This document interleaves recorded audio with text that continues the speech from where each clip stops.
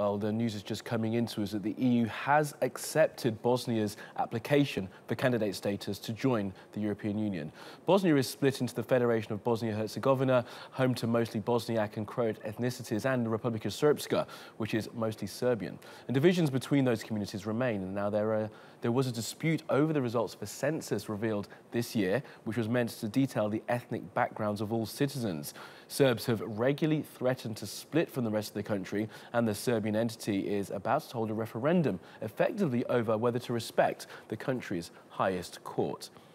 Well, to help us to understand some more of the situation, let's speak to Kurt Bassuener. He's a policy analyst and senior associate in the Democratization Policy Council, and he's joining us from Dundee in Scotland. Kurt, good to speak to you now. As I just started reading this, the news has come in that their status has been accepted. First of all, your reaction to that? I think this just sends a message, unfortunately, that the form in the country.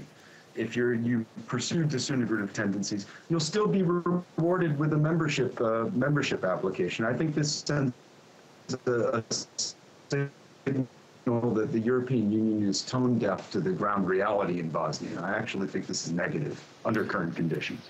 And Kurt, sorry, the line to you is quite bad, but I think we can get the gist of what you're saying, that this sends a bad message that countries don't need to respect certain human rights, etc., to get membership. Just explain some more detail of that and exactly why Bosnia shouldn't, in your opinion, perhaps be accepted into the EU.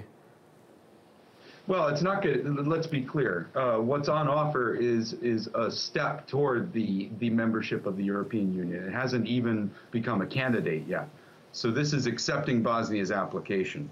I think that the problem in this, why it's negative, is that it demonstrates that all you have to do is talk the talk as an applicant. You don't actually have to deliver anything meaningful. And so disintegrative tendencies that you mentioned in your setup piece are all proceeding at an accelerating pace. And the message from Brussels is great. You can application. It's completely out of sync with the reality. That's what's problematic. The situation in Bosnia is actually quite dangerous right now. Perhaps the most tense it's been since the war.